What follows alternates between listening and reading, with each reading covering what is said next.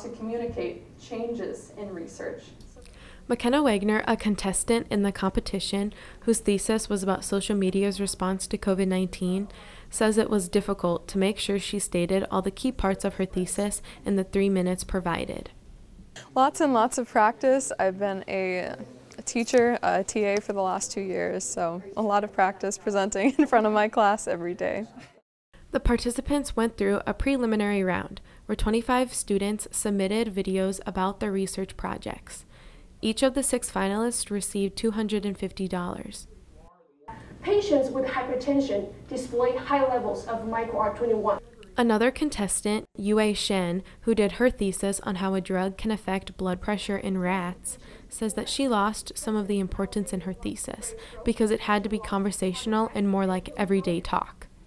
Shen also described it as a new experience for her and that she learned a lot about herself. Personally, I'm kind of like outgoing person, but I never dare to step out. But then this really gave me a chance to really find myself. Even though Wagner and Shen didn't win, they say that they are proud to have made it to the final round to showcase the work that they have done. Incredibly proud to represent Concordia and NDSU today, and all this research that I've spent the last year working on. I'm very proud to be here and participate.